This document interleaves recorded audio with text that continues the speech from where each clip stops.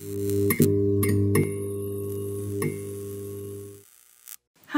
I'm Roselien Steur from Sketching.nl, and in this video I would like to tell you about sketching drawing techniques for product designers.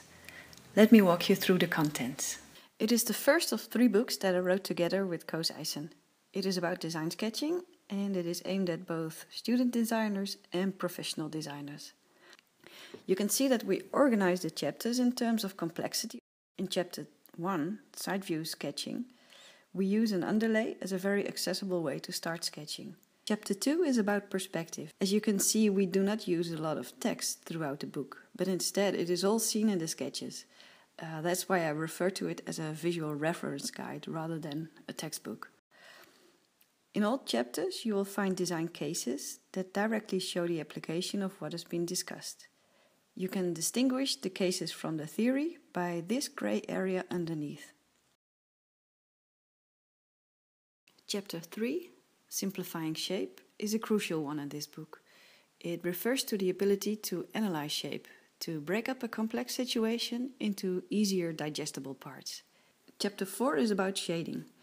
With shading you can bring more depth in a sketch and it enables you to add more contrast in its composition.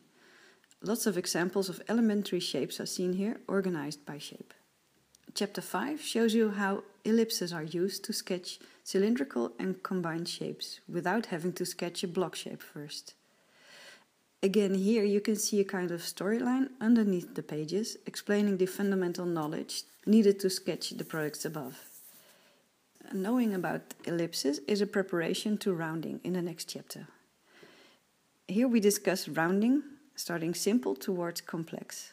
You see that there's a lot of information on the page, which again makes it not a reading book but more of a reference guide. Chapter 7 is about cross-sections in various situations. And after having discussed all these various approaches in how to sketch a product shape, we include a chapter completely from design practice. In it we show a lot of ideation and exploring sketches of product designers. You can use them for inspiration, but of course also to try and spot all the aspects discussed earlier in the book. In the following chapters we proceed with other aspects of sketching. Chapter 9, for example, is about explanatory sketches, such as exploded views, cutaways, ghosting, material expression of a shape. We analyze images, find the specific characteristics of a material, and then we show you how to translate these aspects into sketching. Then we have a short chapter about expressing light, and our last chapter is called Context. The book works as a visual reference guide to quite a broad overview of design sketching aspects. It has sold over 100,000 copies and it is available in various translations. Anyway, thanks for watching. We hope you will enjoy Sketching Drawing Techniques for Product Designers.